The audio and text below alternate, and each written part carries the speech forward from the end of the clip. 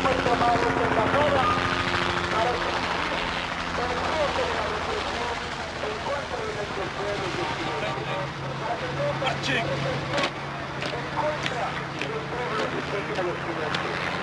El ejército, a diario, nos ha bombardeado. Hay un ejército en camiones para asesinar a hombres y mujeres y niños.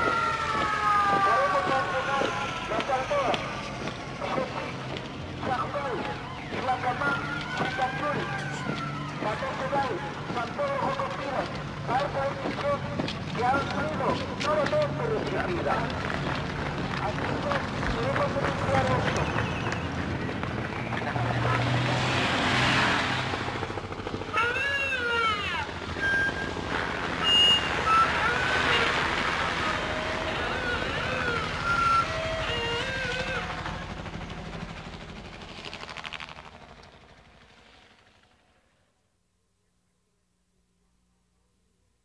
Me llamo Rigoberta Menchú, indígena quiché del pueblo de Guatemala. Soy campesina, soy cristiana, soy un sobreviviente de mi familia. Les voy a contar mi historia, que es la historia de todo el pueblo de Guatemala.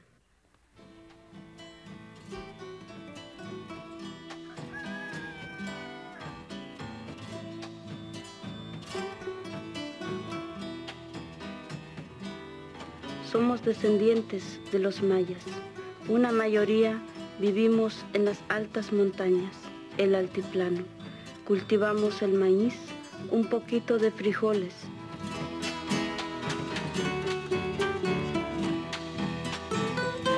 Antes de empezar la siembra, hacemos una ceremonia a la semilla y a la tierra. Pedimos permiso a nuestra madre tierra por el herido que le vamos a encauzar al sembrar el maíz.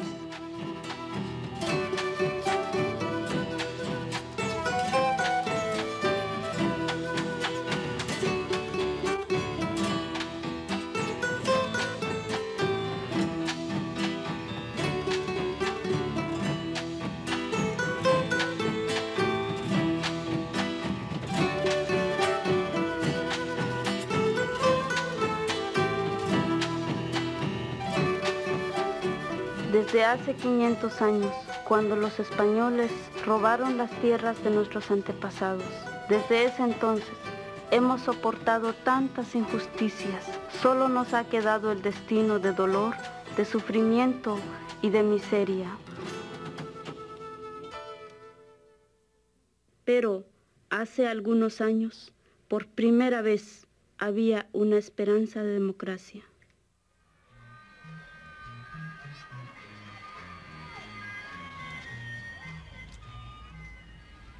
Mr. Ambassador, for us this is a period of change. The idea is to convert our country from a semi-colonial dependent nation into a Guatemala that is free and independent.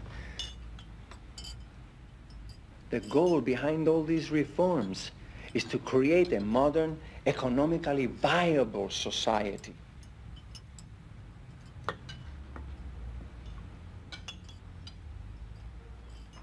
But to raise the standard of living for the most people possible, we can't continue to simply give away every resource that we have. Mr. President, I don't have to tell you there's a lot of alarm in Washington about all the goings-on down here. And there's not exactly too much time to fool around. Mr. Ambassador, allow me to speak freely. The problem between our nations is united fruit. Imagine if in your country there was a foreign corporation that owned all the finest land. Then imagine that the means of getting your products to market, the ships, the ports, the railroads, were all owned by the same company. Not only do they own your entire economic infrastructure, but in 50 years, they have paid virtually no taxes. Look, the government of the United States is not going to permit a red Soviet republic between Texas and the Panama Canal. Oh, Mr. Ambassador, I am certain that when you have been here longer and have had an opportunity to get to know our country, you will feel differently about all this. No matter how long I'm here, nothing's going to make me a communist. I can tell you something else. That line doesn't have much appeal for the American people either. You clean those Reds out of your government, when United Fruit gets what is properly theirs, maybe then we'll talk about bettering relations. I'm afraid time is getting very short. Hemos dicho basta de tanto dolor. Nos hemos organizado en pequeñas cooperativas, comunidades cristianas de bases. Practicamos en nuestra vida diaria el mensaje de la Biblia. Hemos recorrido tantos caminos y no hemos tenido respuesta. Right, sure. I'll get back to you on it. Colonel Costello, I'd like you to meet Colonel Al Haney of Central Intelligence. He'll be your coordinator from now on. Pleased to meet you, Colonel. Have a seat. Thank you. This is all very impressive. Yeah. The agency has asked me to confirm the details of our arrangements. Now, as you know, we're working on this thing called a movement for national liberation. And we'd like you to be the chief. Peace comes to Guatemala. For the first time in 10 years, the people of Guatemala are breathing the sweet air of liberty. Only days after the resignation of Red President Jacobo Arbenz, rebel leader Castillo Armas sweeps into town.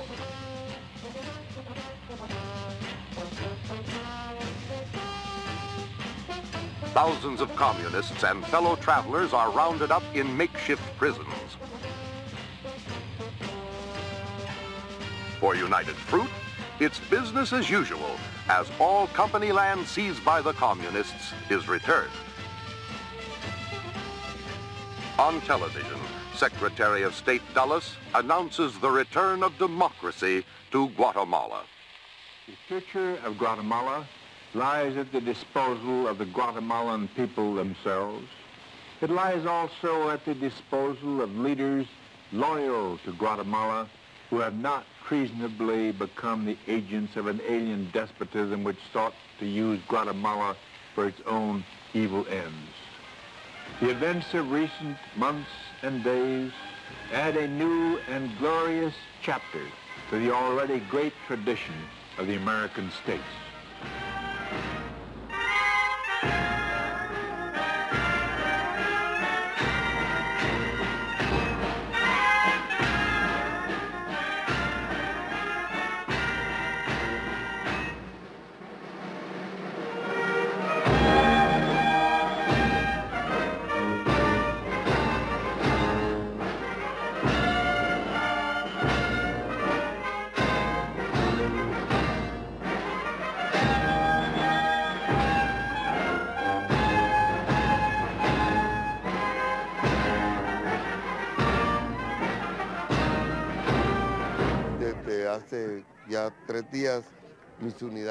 For 3 days, my men have surrounded this town so that the people can feel secure and vote freely. Para que el ciudadano se sienta tranquilo y pueda votar libremente.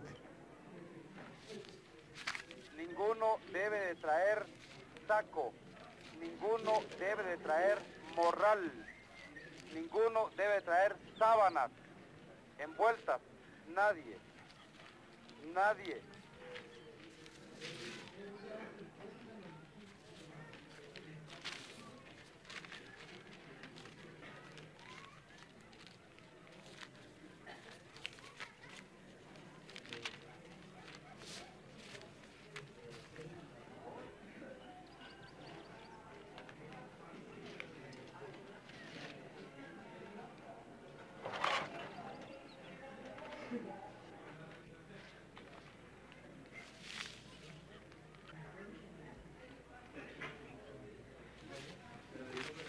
Si una persona no vota, if someone doesn't vote, that person is punished by a fine. Es castigada con una multa. Esto es para asegurar que This ensures that everyone votes. La ciudadanía ejerza su voto. Esto fue la versión de democracia en la que yo nací. Nosotros, los indígenas y los pobres, no tenemos niñez. Desde niños tenemos que trabajar duramente para ganar la vida. La pequeña tierra de mis padres era tan pobre, solo nos daba un poquito de maíz, y por eso todos los años tuvimos que emigrar en las grandes fincas de la costa sur tropical.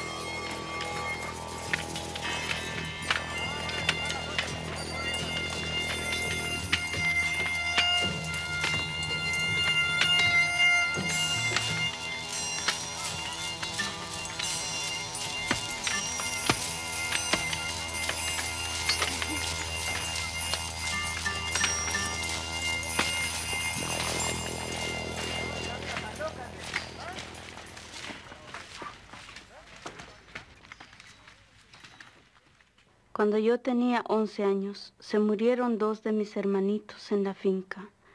Uno se murió de intoxicación. Mientras que estábamos cortando el algodón, el terrateniente lo fumigó.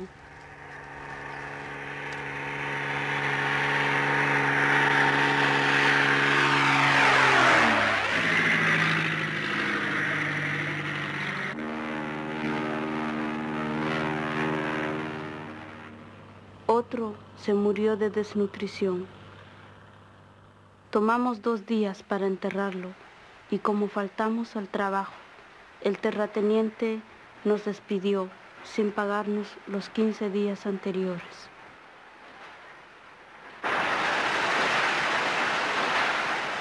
The workers and the suffering of those workers in the southern coast provided incredible wealth for the land oligarchy in Guatemala. The same thing was happening in the cities. The working conditions were terrible and the wages were incredibly low. So you had the same level of suffering among all the people of Guatemala. You're speaking about a country that has a majority Indian population. And it is the unity of that Indian population with the non-Indians, the unity of the workers with the peasants, that allowed the mass movement to grow.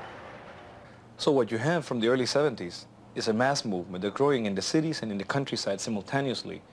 It is growing at different levels and different degrees, but it's there in both places. One group of mine workers in the highlands decided to draw national attention to their case by marching publicly to Guatemala City. The march took them a week through the Pan American Highway, and during all that week, there was hundreds of Indian peasants, women, children, men, coming down from the mountains to share their food and their support with them.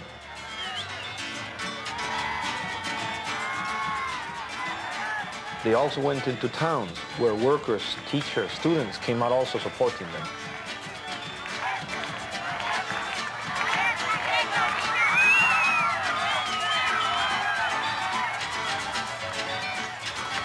Compañeros, este es un día glorioso, una fiesta popular para nuestro pueblo y para nuestro movimiento. Año tras año, con sangre y sudor, construimos este movimiento cuidadosamente.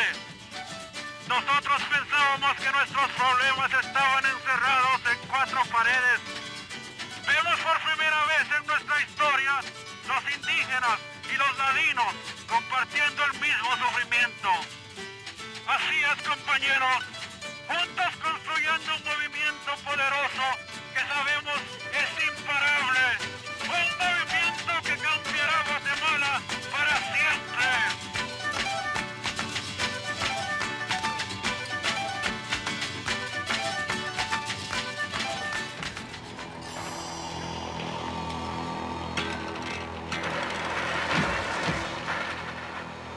The pressure of the mass movement for change and the inflexibility of the military brought the country to a tension that was unbearable.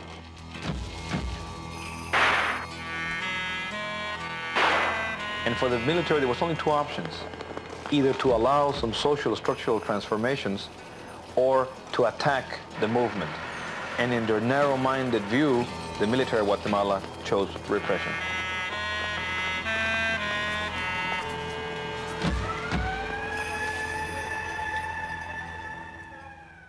Recuerdo yo un domingo en la noche. I remember one night at the Camino Real. The general director of the National Police, Colonel Archipina, got together with the most influential men from big business. Archipina was someone who could solve the problems in their factories quick and easy.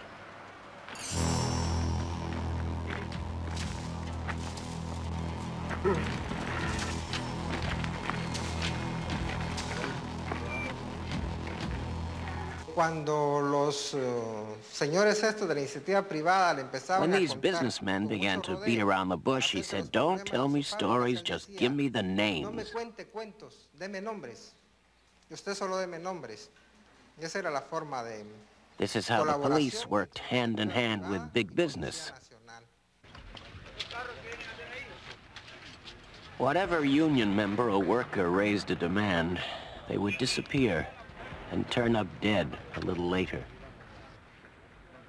And I, as a labor lawyer, had many workers coming to me saying, "Licenciado, we don't want to organize anymore openly because we're all going to get killed." And I agreed with them. Most of the movement was destroyed by terror in those days, and the remainders had to go underground as a means to survive.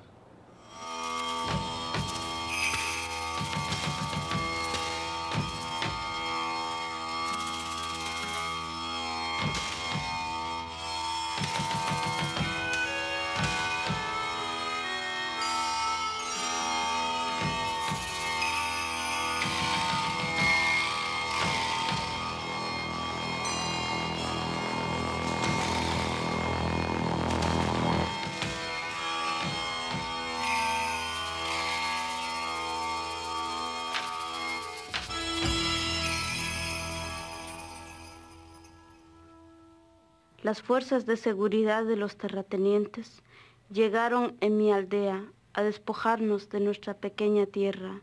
Según ellos, la tierra le correspondía al patrón. Nosotros estábamos muy asustados porque no hablábamos el español. Nos sacaron violentamente de nuestras casas, quebraron nuestras ollas, destruyeron nuestras pequeñas cosas. La comunidad empezó a defender sus tierras. No fueron escuchados ni por el gobierno ni por los medios de comunicaciones. Así es como mi padre se juntó con obreros, sindicatos, estudiantes, cristianos y otros sectores más en la ciudad capital y se decidieron tomar la embajada de España para dar a conocer al mundo entero las injusticias, los atropellos del régimen. El resto es historia. Hoy, a las 11:30 de la mañana, un grupo de campesinos ocupó la Embajada de España. Aparentemente tomaron la embajada para protestar contra los problemas de propiedad de la tierra. Además, exigieron información sobre el paradero de los llamados desaparecidos. Inmediatamente las autoridades se hicieron presentes en el lugar de los hechos con órdenes superiores de no negociar con los subversivos. Durante el transcurso de la acción que ocurrió, los ocupantes fueron atrapados en un incontrolable incendio.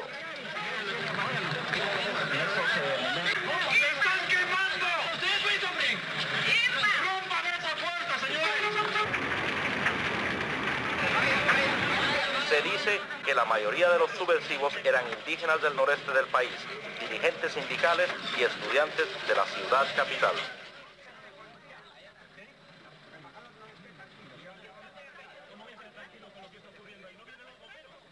Cuando mi padre y los 38 personas más se murieron en la Embajada de España, también se murieron nuestras esperanzas de una solución pacífica.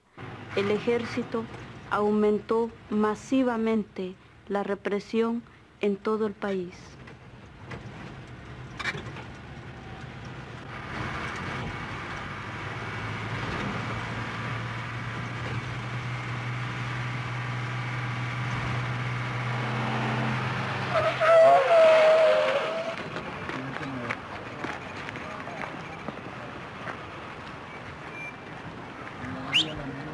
¡Alto! ¡Quédese donde están! ¡Párense! ¿Me puede decir quién está buscando?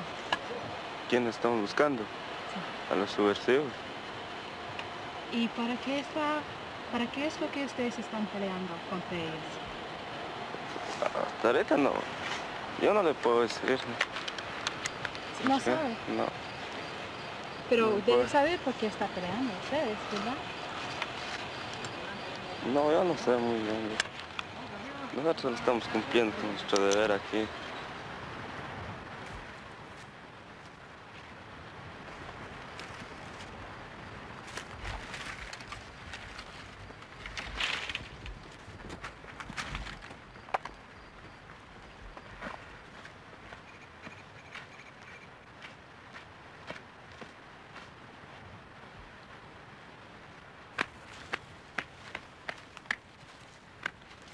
El ejército secuestró a mi hermano.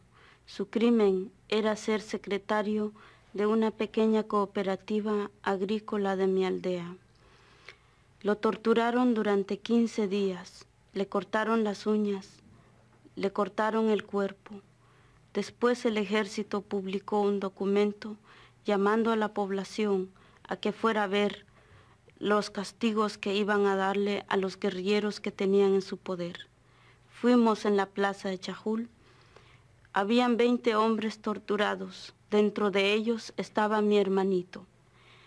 Estaban hinchados de los cuerpos, sin uñas, sin orejas. Estas personas, un oficial del ejército echó un discurso por 3 horas, amenazando a la población si se metía en su versión. Le tocaba el mismo destino como estos hombres. Los juntaron vivos, les echaron gasolina, los quemaron en esta plaza.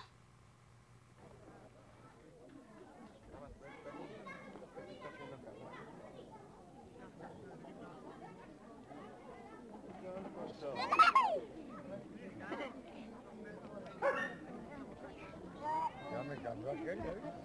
Tenía el testigo. Se ha comprado el poco.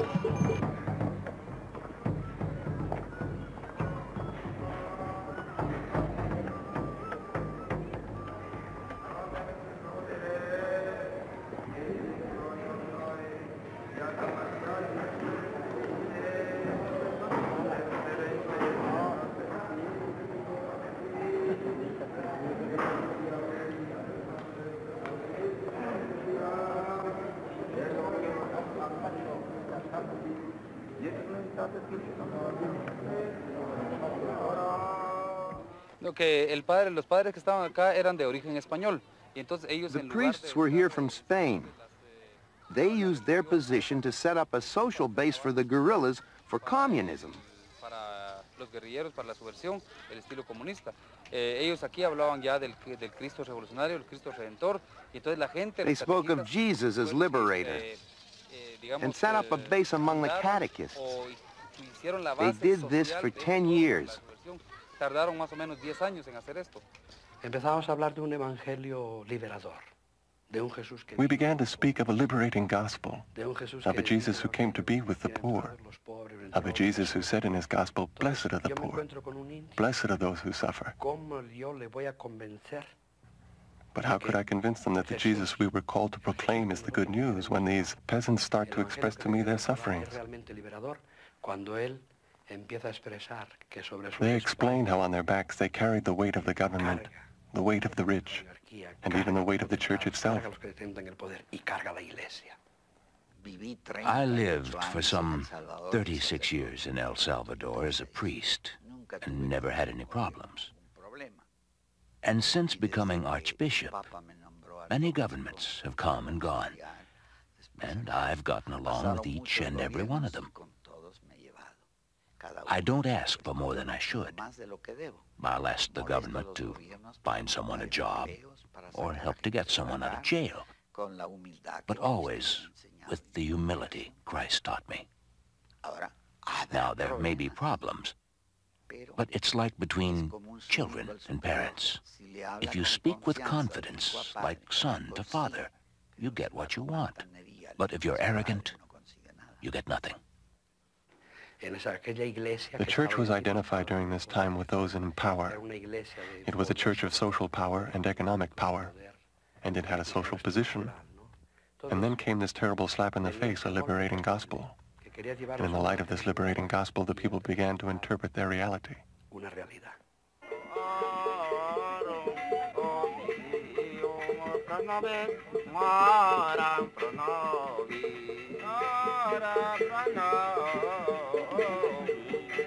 Many catechists learned to read in order to study the Bible.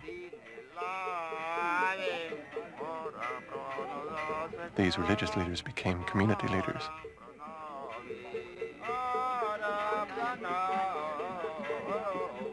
They built schools, organized neighborhoods, and helped with projects like getting drinking water.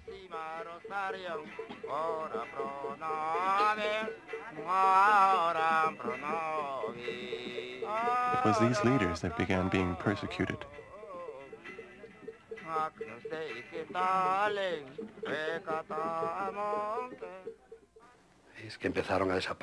Some began to disappear. Others were tortured. And still others were killed outright. Some were taken in the middle of the night and never seen again. In many regions, a lot of priests have left out of fear. But I wouldn't say there's been any real persecution in Guatemala. Many priests were guerrillas at the head of their squadrons. Yo los llamo ingratos. I called them ingrates because the Indians and peasants see their priests as a god. They believe in anything the priest says and follow them. The priests use the Indians as cannon fodder, taking advantage of their ignorance. What is our sin? Why are they persecuting the church? They are persecuting the church because it has helped these people. It has raised their consciousness and has promoted their interests. We have moved them to think, to analyze, and to become aware and to organize themselves.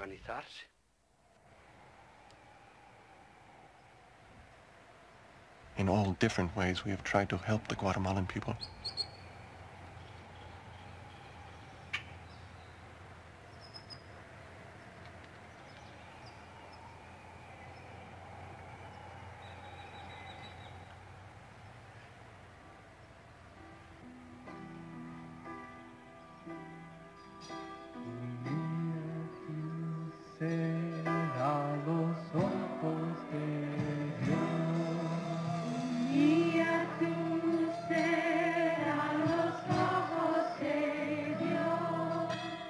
Mía, dulce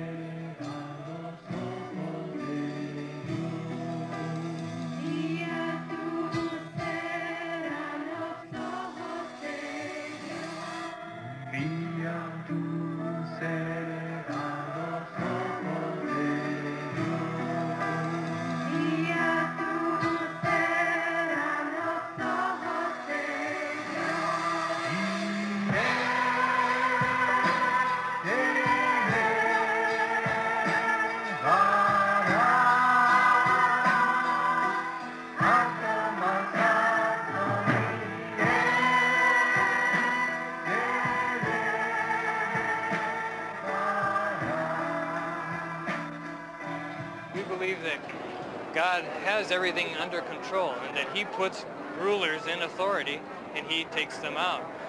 He says in Timothy to pray for all rulers and magistrates and all governors so that we as the people of God can live in peace.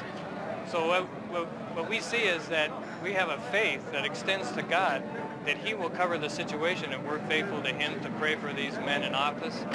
Y sobre todo, nosotros, donde tenemos una gran injusticia, donde somos directamente frutos de subdesarrollo. Ahí viene una serie de frustraciones nacionales y frustraciones sectoriales.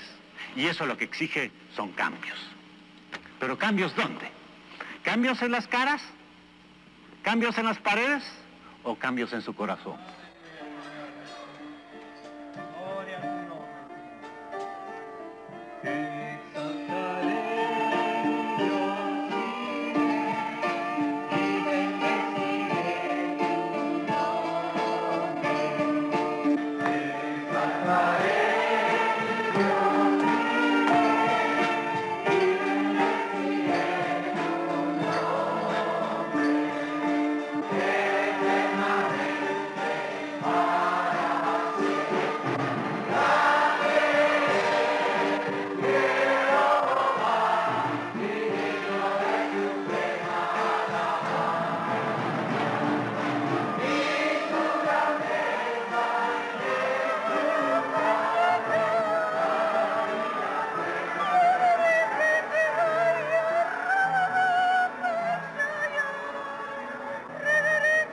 Yo me entregué mi vida a Cristo Jesús, me entregué lock, stock and barrel. ¿Cómo se dice lock, stock and barrel? ¿Saber? Bueno, totalmente me di mi vida a Jesús y la Biblia dice que la imagen de Cristo Jesús se está perfeccionando en nuestras vidas. Tenemos que esforzarnos a entregarnos ofensivamente a la batalla espiritual. Estamos en batalla y tenemos nosotros que tomar una parte muy fuerte y por esto nos ha llamado Dios.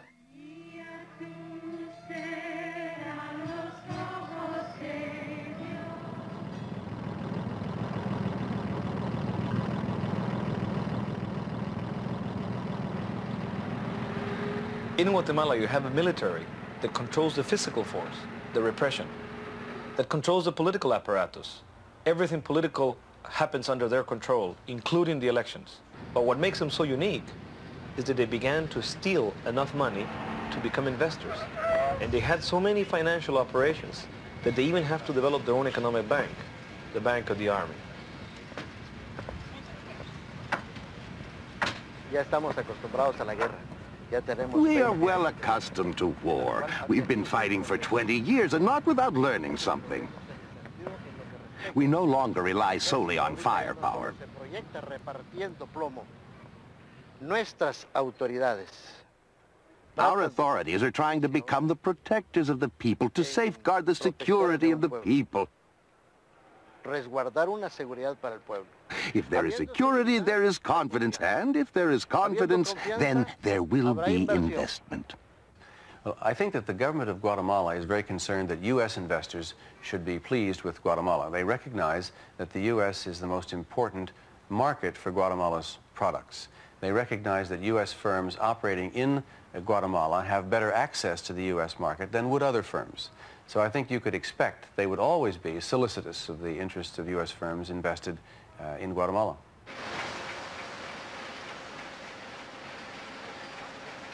Well, I think it's a very comfortable place to be. And we also found, those of us who had operations there, that the workforce was a competent one, was in fact easily trained and worked very well. The majority of foreign investment today in Guatemala is U.S. investment.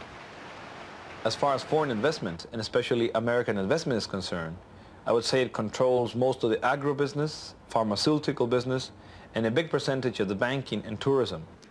In Central America, in the Caribbean, and throughout Latin America, your enterprise will have tremendous impact on the political and economic future of the hemisphere. So we're grateful to you for your resourcefulness and want to encourage you to be bold and to spread American enterprise throughout the hemisphere.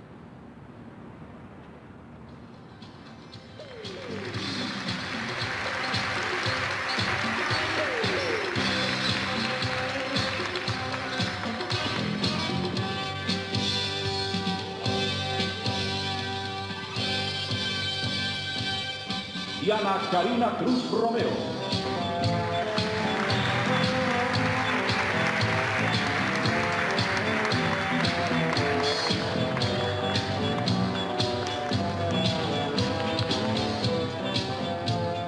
Sandra Elizabeth Aldana Portillo, del departamento de Zacatecas.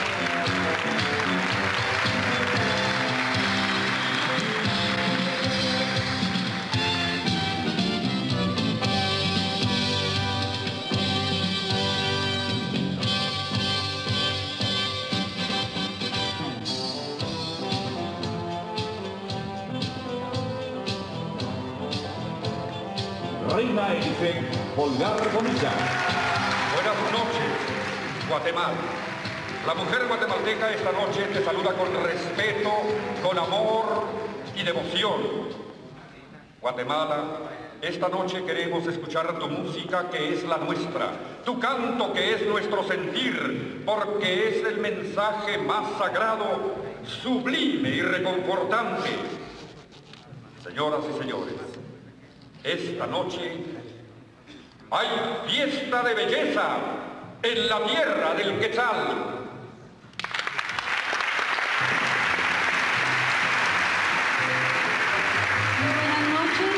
Mi nombre es Coralia Arteguieta y luzco el traje del departamento de Cobán hasta Verapaz. El tupuy que lleva la cobanera en la cabeza es el símbolo de la serpiente coral, que es el nahual o símbolo del buen agüero para ese pueblo techí. Gracias. Mayra Irene Garzaro Vidaurre. Buenas noches, mi nombre es Mayra Irene Garzaro Vidaurre. Represento el traje típico de Chichicastenango, municipio del departamento de Quiché. Este pueblo es conocido mundialmente porque sus habitantes tienen un alto concepto de religiosidad. Sí, ¿cómo es esto? El gobierno pues nos utiliza. The government uses us when it's in their interest. Miraba que iba a favor de They exhibit us with our native dress in a park, as though we were in a zoo. People would pay them to see us in this zoo, and all they would do was have us there in our costumes. The army and the rich consider us unskilled brutes who don't know anything. Mi madre tenía que irse de sirvienta en la ciudad capital para ganarles los gastos. Mi madre se encontró en la ciudad capital con la discriminación aún peor que en el campo. También se encontró con los ladinos pobres que tenían las condiciones peores igual que nosotros.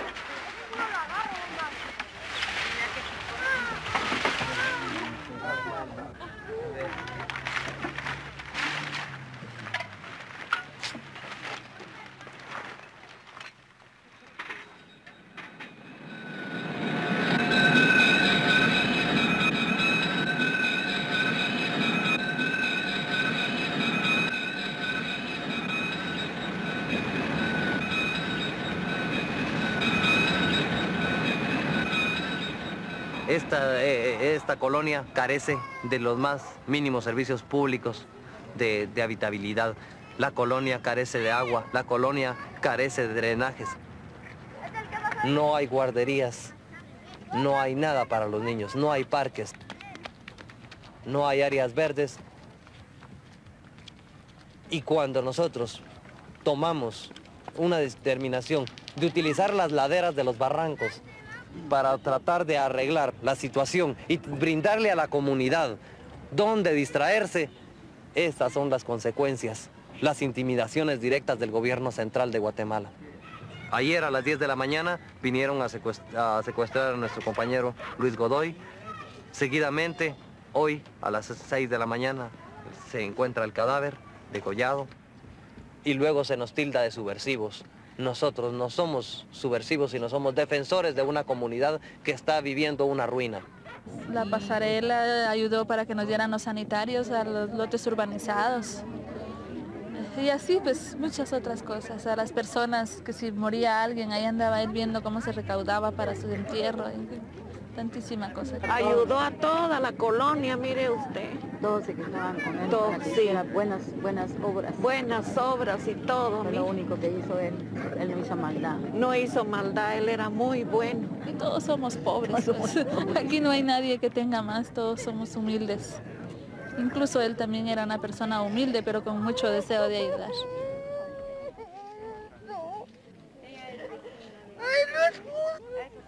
Lo verán después.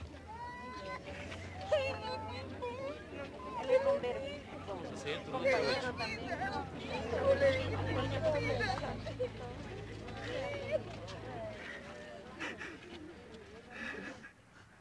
Toda compasión más allá del sol, más allá del sol. Yo tengo un hogar, bello hogar, más allá del sol. La raza del linaje humano.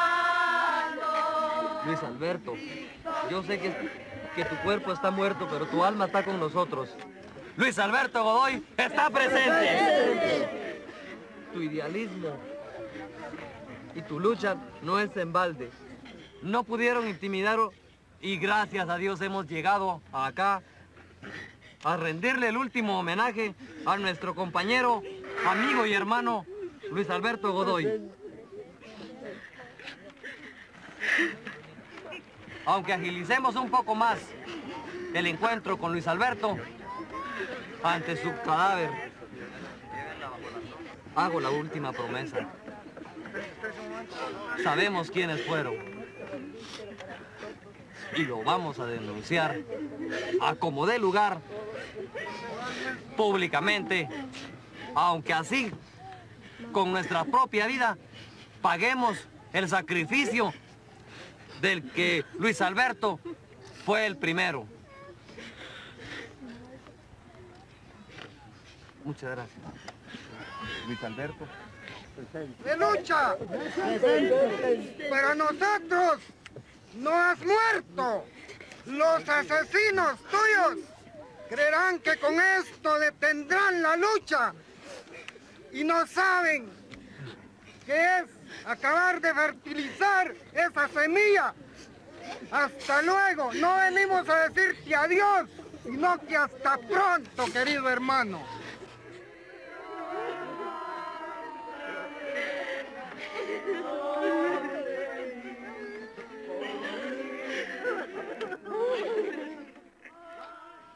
Lo cierto del caso es que estamos en una guerra.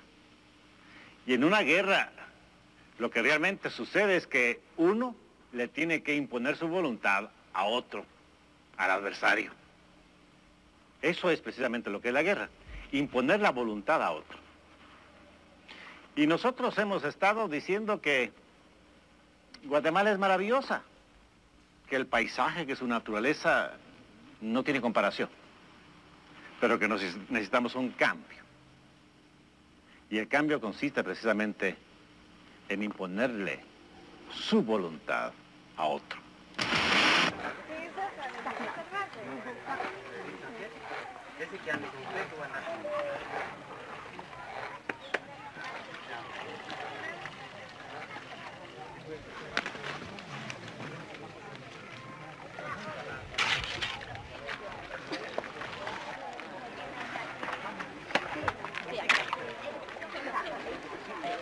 no estamos viviendo así en las comunidades porque la represión es fuerte. Pues. Aquí de repente aparece el ejército así a media hora, a 2 horas de aquí.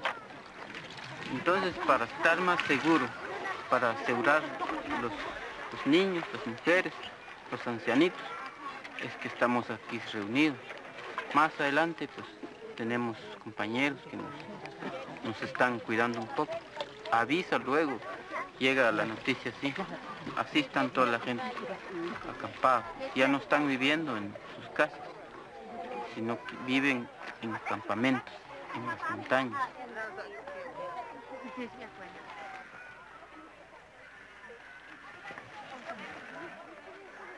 Lo que nace del Padre humano es humano. Los que nacen del Espíritu Santo. Esta es palabra de Dios. En nombre del Padre, del Hijo y del Espíritu Santo. Amén. Muy bien, compañeros, como hemos presenciado estos actos religiosos, estemos donde estemos, compañeros, lo vamos a celebrar, aunque sean las montañas, porque aquí estamos bajo las montañas, ¿no? ¿Y por qué lo hacemos así? Porque ya no entran los sacerdotes a nuestra comunidad. Y también los compañeros y las compañeras no pueden bajar a los pueblos, a las iglesias, porque los agarran y los matan, o los torturan, o los secuestran. Alfonso Col. Yo te bautizaba en el nombre del Padre y del Hijo y del Espíritu Santo. Amén.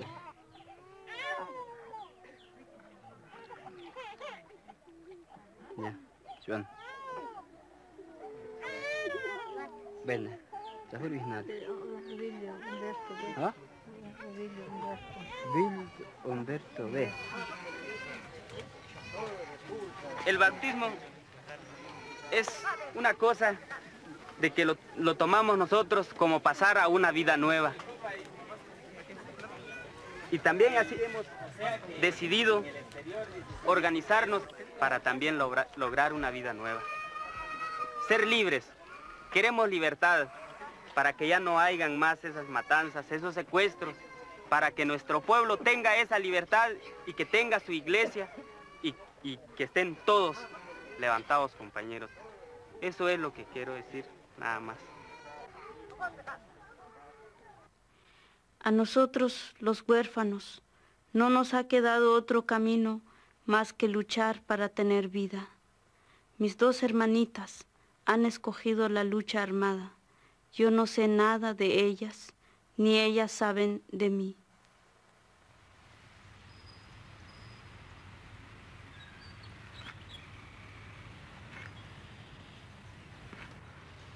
Los compañeros que ustedes ven acá enfrente son los compañeros que han decidido alzarse y que a partir de hoy, a partir de este momento, van a estar alzados, conviviendo con nosotros las 24 horas del día de todo lo que es nuestra vida de guerrilleros. ¿De acuerdo? Sí. Bien, compañeros. Estos compañeros han venido a nuestra escuela a aprender el uso de las armas y las ideas con que peleamos. ¿De acuerdo? Sí. Ahora, todo nuestro pueblo está trabajando junto en la unidad nacional revolucionaria guatemalteca. Solo unidos podemos ganar. ¿De acuerdo? Sí. ¿Cuáles son nuestras ideas de lucha? Que todos puedan expresarse, que todos los guatemaltecos, indígenas y ladinos sean iguales, que todo el pueblo tenga el derecho de vivir en paz. Entonces procedamos. ¿Cuál es tu nombre de lucha? Berta. Benicia. Raúl. Huicho. Oscar. Ramón. Javier. Alonso. Chabela. Jacinto. Cristobalina.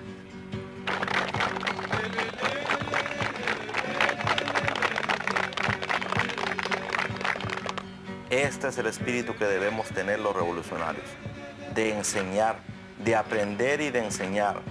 Nuestros compañeros son los futuros combatientes de la fuerza guerrillera permanente y por lo tanto les vamos a enseñar rápidamente todo lo que nosotros hemos aprendido.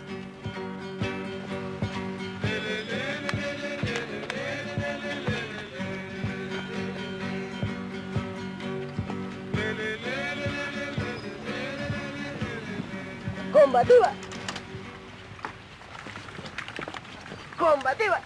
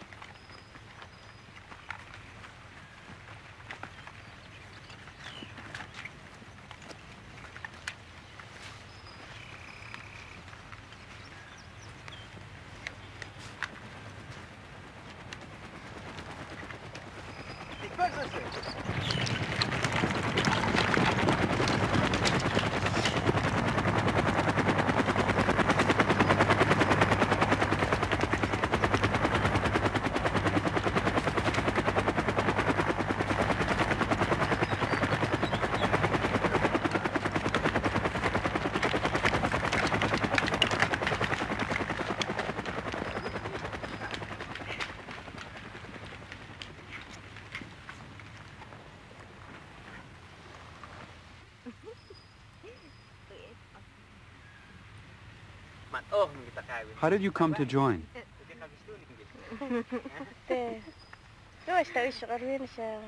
My father talked with one of the fighters. They discussed things, and later when Commander Castillo held a training session in the mountains, I went to be trained. After a few days, I went home and told my father, "It's good to be there. Everyone is equal." And we are fighting for our people. So what did your father say? He said, "Look, my child, if you want to go, go ahead. Go and fight for our people, since I cannot go myself. And take your little brother, too." So that's how I came to be here. And my little brother took up arms the same time I did.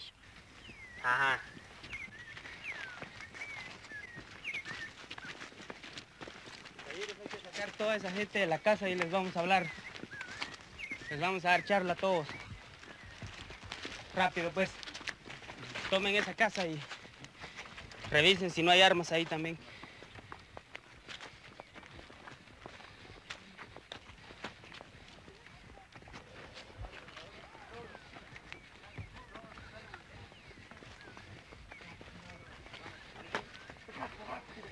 Chakasaja, maché, chakasaja.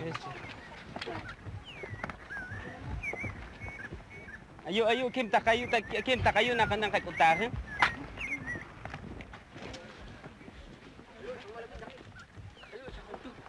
Wilom sa tuwa takawin he takihin aki na wilom so. Hindi takimulo. He takihin aki na wilom.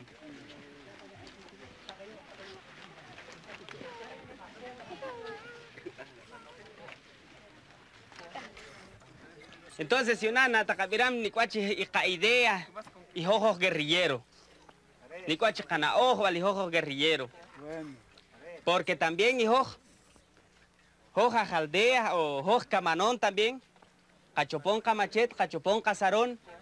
Chagreno cuilcoj, pampín, panquiche, cachopón ca arma. Porque majolojicta chiqui cachari Guatemala. Más y le en que anchinaji camanón. Más y cansanica chiquep, taque enemigos, enemigos, soldados, huejón, gobierno. Entonces, por eso Wilcoj y ojos guerrillero. Por eso cachicoj y una chipelete ojos cachica coleme catenamit, porque mancasta chic chine quijotarik. Wilicta que camanik mantac hacienda, de hacienda, irutoj. Genaj miserias y campesinos o yascamanón, y lo demás reres irwan aprovechar, reres mancamanicta. Aguachin camanik. Tapejat. Aguach gira con orik. Lere take kashun, take kom, take pagar, take chakfashah kanon kan. Petin kan ki chasi wagash ki kansah kano wagash ki chasah pues kansah kano shun kan. Likat kano qapat. Chinchal ki kansah pesere ki kamah take de ejército. Chiquimek de cano cristiano después. Chicat cano padre na.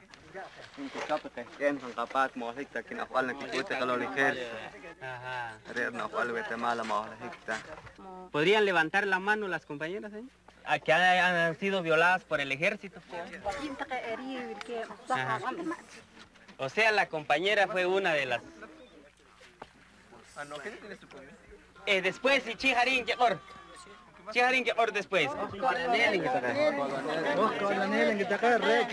guerrillas, Juanik de Hereren, que taque.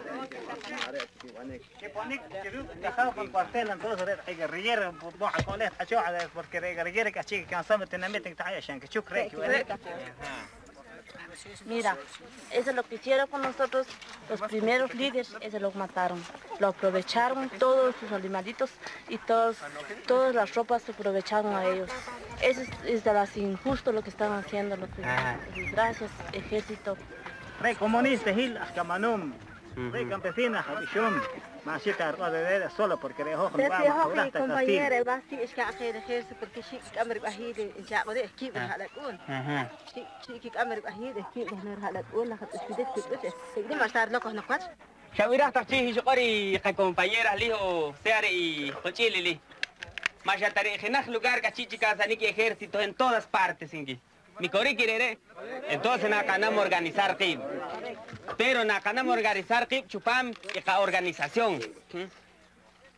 Naka cojom también ka autodefensa, naka cojom ka posta, naka cojom chunchelpan ka aldea, para que después maneta kikuchos judiciales, maneta kikuchos soldados, en el coquipan secuestraron, ne coquicansa.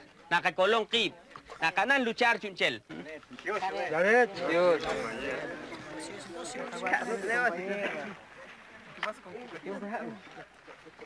compañero. Más chamilat.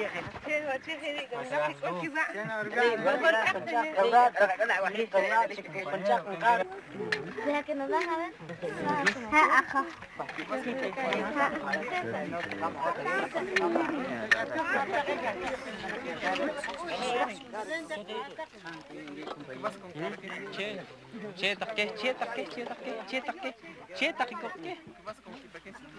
No manches, compañero, no manches.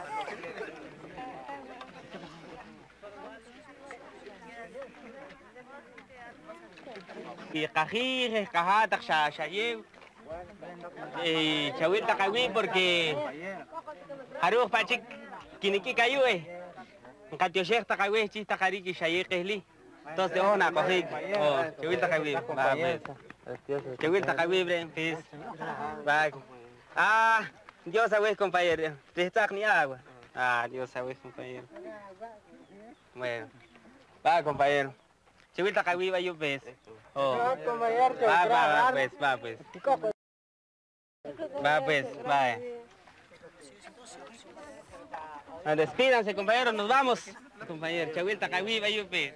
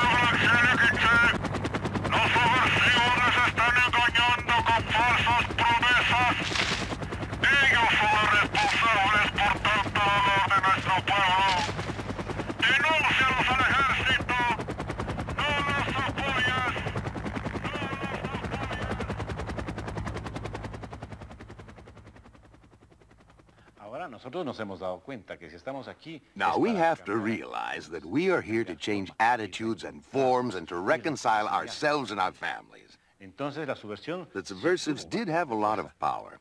You see, they had a minimum of 10 people and maybe even more behind each guerrilla. These were what they called the Auxiliary Liberation Forces. But now, we have won them over.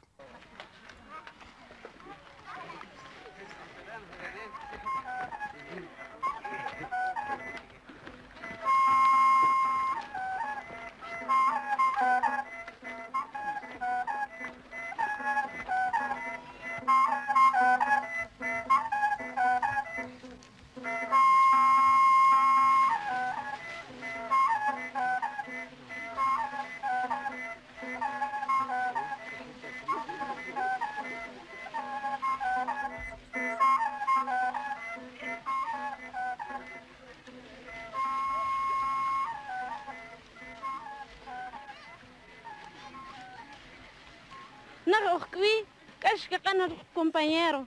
Wachanim mas Kashmal, Kokshavak, Chanim Re, Kikashav Rakalap, Port Rakalap, Sipam Radios, pero mal lagan Hulucho Pakwe, mal lagan Hotrich, mal lag Walhak, mal lag Kikip, Kuyekre Brachi, o Kuyekre Breshak, Pachaim Shke compañero, Matiem Tshak Mkabari Shak, Matiem Tshak Shakyaro pensar Chla, Kangel Kohwalhak, Korklom, Pachaka Kier compañera, Gakmacht Kip Shakan. خبشيك قيك نملقيب قنخيل خبشيك كوخوال خك نخني شاق كويخ نكوخ كونتخ ام كوخ كونتخ نكوخ كتات لولي إكورتال تقي كوخ تاك نوم أختخ كيقنا كومباتير كوخ كوخ ريخرس ريتشر بريشوجيت كار أرم بكخب برمكي سوقتخ نغنير خبشيك قنكون لورار بجات بقاق شانيم بجات بقاق ري من ماك تشي ببروش خال برسوق قنجي تلابي وقن خلوتشو Chanim quieres compañero, la shaki quiere ejército, un shaki quisra compañero. Chin que tjano kiek chanim compañero.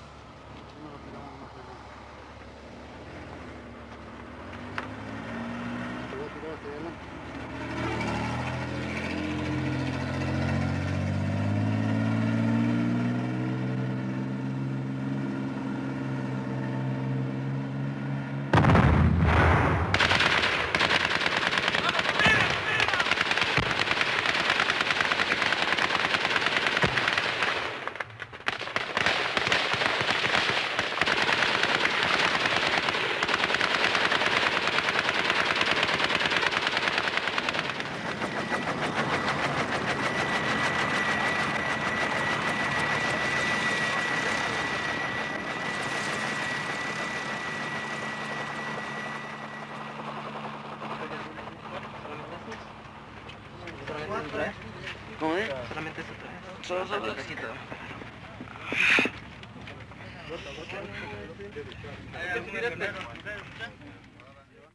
En realidad, pues los subversivos necesitan del apoyo de la población. In reality, the subversives need the support of the population. There is a principle of Mao Zedong where he says that water is to the fish what the people are to the gorilla. The fish without water dies. The gorilla without the people dies. Buenas tardes. Buenas tardes. Aquí venimos. Vengo yo a interpretar esos Víjula. Sí, pues, en Víjula. ¿Tienen permiso? Sí, pues, quiere permiso. ¿Cuántos van a ir? Mañana. ¿Cuántos? ¿Cuántas personas? Yo tal vez solo un patojito se va conmigo para regresar con Panilla, un patrón. Ahora voy mañana, nos vamos a ir juntos con el que está cuidando allá. ¿Cómo se llama? Yo, Manuel Castro. Pu, nada más. Sí, Pu. Digamos, los trabajos de aquí los tienen algo lejos, entonces tienen que venir a pedir permiso porque andan patrullas de todos lados. Y media vez les enseñan el papelito con el sello de aquí de Chajul, no les hacen nada. En cambio, si no tienen, se los llevan. Ajá. Después, ¿Y también tienen que pedir permiso para llevar comida? sí, tienen que... Le dicen a uno aquí, al que está apuntando, le dicen qué es lo que van a llevar, porque si llevan demasiada carga, digamos que uno se imagina pues que le llevan bastimento así, comida a la subversión. Cargamos una lista, y si aparece en esa lista, entonces se mueren.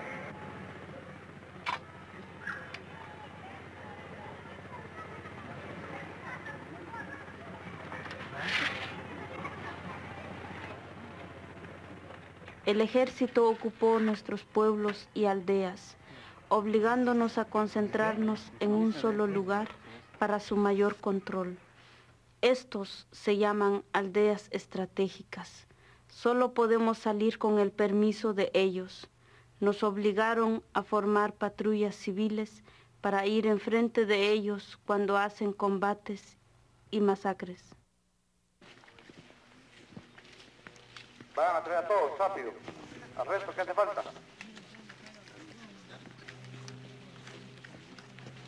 Solo vamos a esperar que vengan mujeres y los pelotones de reserva, los viejitos ahí faltan también, hombre. Señores viejos ahí, unos 10 minutos exactamente para traer a todos los pelotones ahí, si no, solo voy a poner a que vayan a patrulla. 10 minutos. Todo el mundo aquí, vamos a hablar aquí, pueden ir a hacer todas las actividades de que ustedes tienen que hacer. Nada de malas caras, porque el que se porta mal tiene su premio. El que se porta mal, ya saben entonces qué pasa.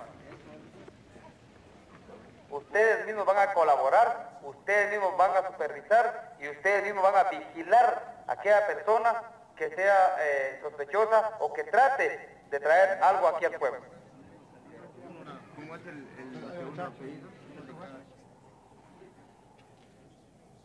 Bueno, pero escucha, que ahora a las 2 de la tarde en la facultad.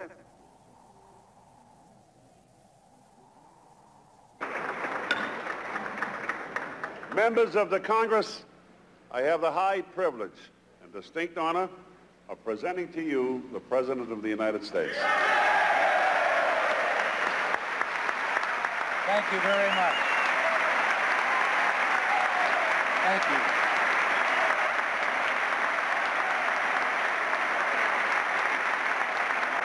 There can be no question the national security of all the Americas is at stake in Central America. If we cannot defend ourselves there, the safety of our homeland would be put in jeopardy. What I'm asking for is prompt congressional approval for the full reprogramming of funds for key current economic and security programs so that the people of Central America can hold the line against externally supported aggression. Los Estados Unidos últimamente se han portado o se han mostrado. The United States has been totally open with us, showing their good intentions and willingness to cooperate in solving our problems. Mejores deseos de participar en la resolución de nuestros problemas. Y nosotros pues se los agradecemos bastante. Entonces, and we're very grateful for any aid they give us which will help the people of Guatemala. Que beneficie al pueblo de Guatemala. And better yet, if that aid comes in helicopters.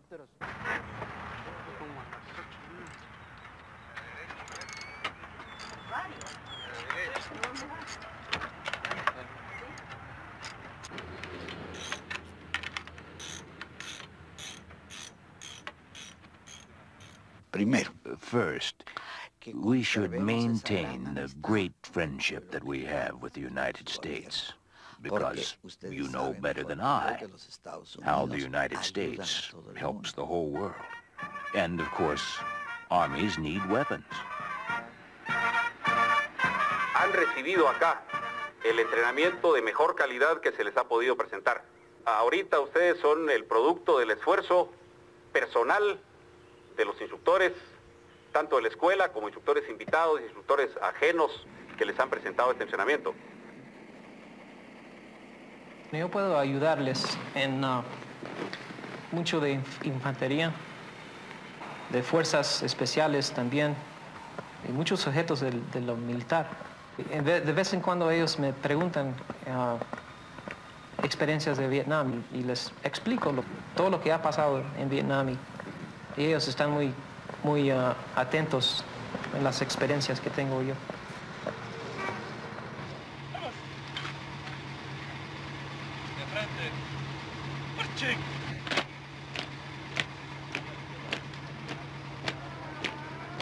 Now, in the case of Guatemala, it seems to me that it's important that the government have sufficient police and military force to maintain the political structures of the country. If Guatemala came unstuck, it would have serious economic repercussions throughout Central America. We must continue to encourage peace among the nations of Central America. No amount of reform will bring peace so long as guerrillas believe they will win by force. All our neighbors ask of us is assistance in training and arms to protect themselves while they build a better, freer life. Si el gobierno de los Estados Unidos manda ayuda a Guatemala, ya sea equipos militares, asesores o ayuda económica, tiene que tener presente que está contribuyendo directamente en aumentar el derramamiento de sangre.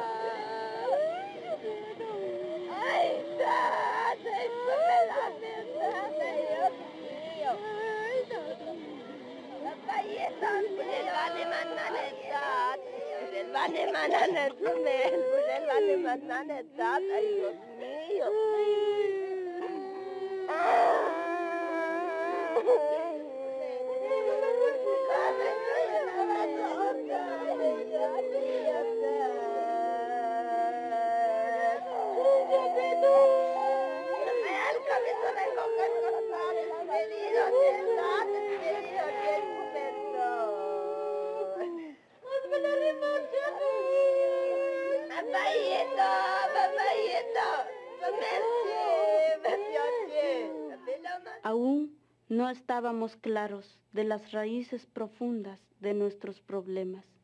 Pensábamos que la pobreza, la miseria, el sufrimiento era nuestro destino. Poco a poco llegamos a entender que tenemos derecho a la vida y tenemos derecho a un desarrollo como todo ser humano lo necesita. Óigame, comunista, ¿dónde está el derecho de propiedad y de petición? Hola, comunista, ¿dónde está la igualdad de derechos ante la ley? y la igualdad de derechos y de oportunidades económicas. En el nombre de la Unidad Revolucionaria Nacional Guatemalteca, la URNG, interferimos esta transmisión, bloqueando el programa del gobierno para dar lugar a las noticias más recientes acontecidas en el interior de Guatemala. Comenzamos este año emboscando 2 convoys del ejército criminal en Palmar, Quetzaltenango, recuperando 16 libres galil y tomando un soldado prisionero. Vivimos para luchar, luchamos para triunfar. El ejército tiene miedo al saber que está enfrentando a un pueblo organizado como su enemigo. En cada mujer, niño y hombre, el ejército ve un enemigo. La guerra continúa. Hacemos un llamado a todos los guatemaltecos a unirse a las fuerzas revolucionarias para construir un futuro mejor. In the future, when we win, we're going to achieve a new society very slowly, since we still drag a lot of the present system with us. But we guerrillas will be able to adapt more quickly to the new life which is coming. We'll be able to go into the villages and nourish the best parts of our old culture, our folk ways. These would be good to continue.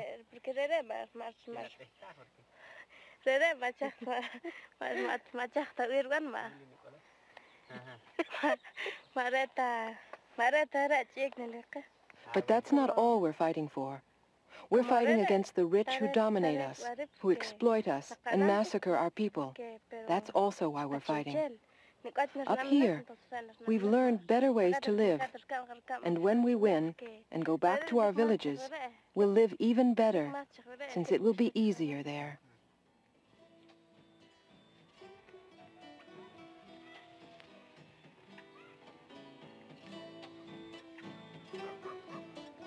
Kaptinamit Guatemala, likpan guerra hala. Charrenok likpan guerra, porque naktirnok sikucho a españoles, que cansahta que kaptinamit o katut, kajaw, kaman katit, que cansahta que. Kahnak que kisachan kawach. Pero más que antes voy a ganar. Charret porque yo ojo pampim patak iche, kakewaki chiquiwach. Más que antes ganar. Yo que hasbiko chicho pampin, cachu chico cajicho yuna, cajico chincancho yuna que nakanan reclamar el derecho. Charret porque de ojo echar a cal naktirqij, de taqueque se escucho chile, coquitos lo mayo, se chive haringa que ananque, eruna re nakanan y peleto, nakanan reclamar el derecho, porque hegorera pues, hasbik pues. Más si coge, no ganan ganar es de taque huejón, que taque más taque. Entonces jere na ganan, pero na cabutic yo con chilal, pues más no naricani, narchipor camabal también. Entonces jere na ganan ganar.